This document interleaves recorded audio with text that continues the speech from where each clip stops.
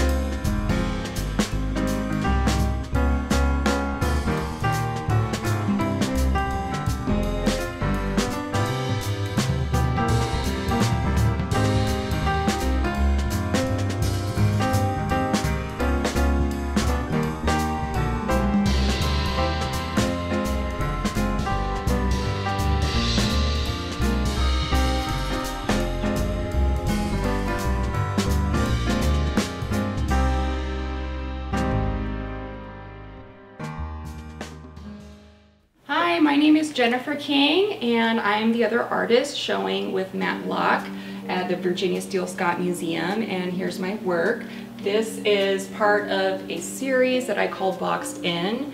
As you can see, I'm an oil painter, and I do a lot of female figure paintings that are inspired by feminism and just trying to portray women in painting coming from a place of power, but also being constrained by the environment.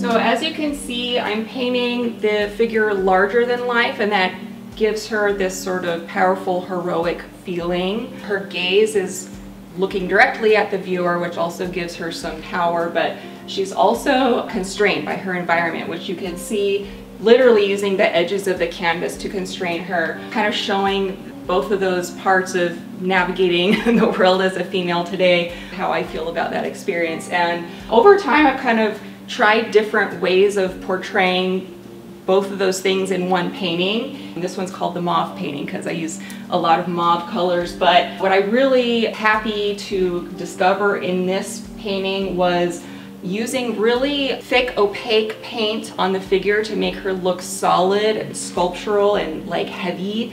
And then the background is a very thin, washy paint. And there's even a little bit of charcoal drawing in there as well. It really kind of shows that difference of the figure and the environment and kind of shows some depth of space. This is my work, and I'm very excited to be showing here with Matt.